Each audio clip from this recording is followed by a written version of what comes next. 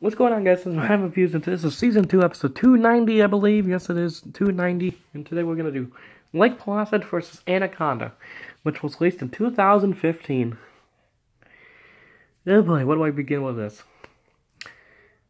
First of all, it's a giant snake fighting a crocodile. It's like, what more do you want?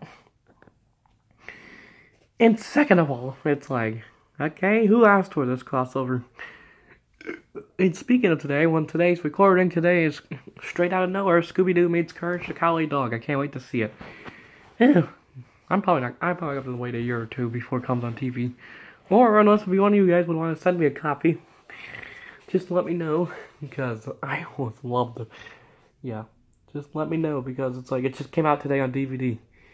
Because I love Scooby-Doo and Courage the Cowardly Dog.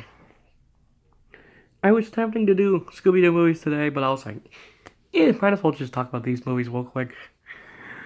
So yeah, I'll do Scooby-Doo movies in the future. Maybe I'll do a few just to scatter it into October, just to make things more family-friendly.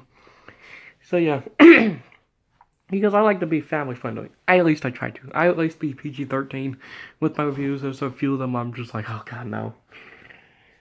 So yeah, Lake Placid vs. Annaconda. Who asked for this? Of course, stars Robert England, and that's pretty much it. I don't know any of these other actors. So yeah, was it good? Not really. I do love both movies, but both movies should not be together. I'll give this a 3 out of 10, because it's just... it's just okay. I mean, at least you do get some violence, but it's just like... sometimes with these crossover movies, it's like, I just want to see them fight each other. Yes. So yeah, Lake Placid vs. Annaconda. Let me know if you've seen it or not. And it's like, I'll give it a 3. I mean, it's entertaining, but it's just like, again, it's not great. It's not the best movie on the planet.